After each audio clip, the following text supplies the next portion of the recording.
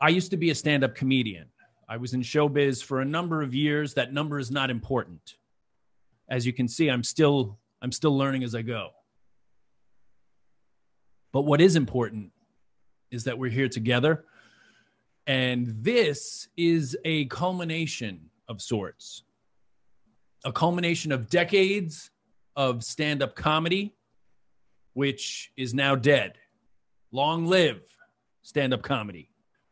So it's funny because people say it's not important. Are you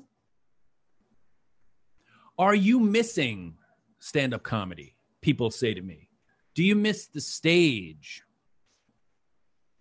The answer is no. I don't know if it's because my wife and I have a 6-month-old baby boy.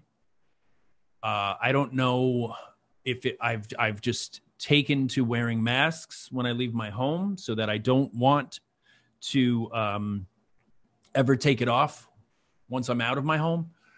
But whatever the reason is, I am not pining to do stand-up comedy ever again. In fact, this might serve as my retirement ceremony. You know, why not?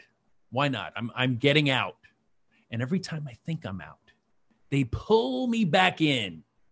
Oh, but not this time, folks. This time I know it's for real. To quote the legend, Donna Summer.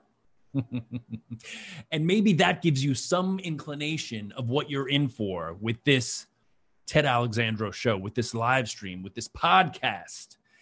It is kind of a culmination of an amalgamation of all of the things that I've been doing, my podcast, which is now this. So if you're saying, where is a little bit me?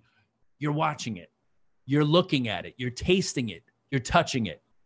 Maybe you're smelling it. I don't know what technology you have access to. But if you are, you're getting quite a nice scent wafting your way from the screen. If in fact that's how this new technology that I've conjured works.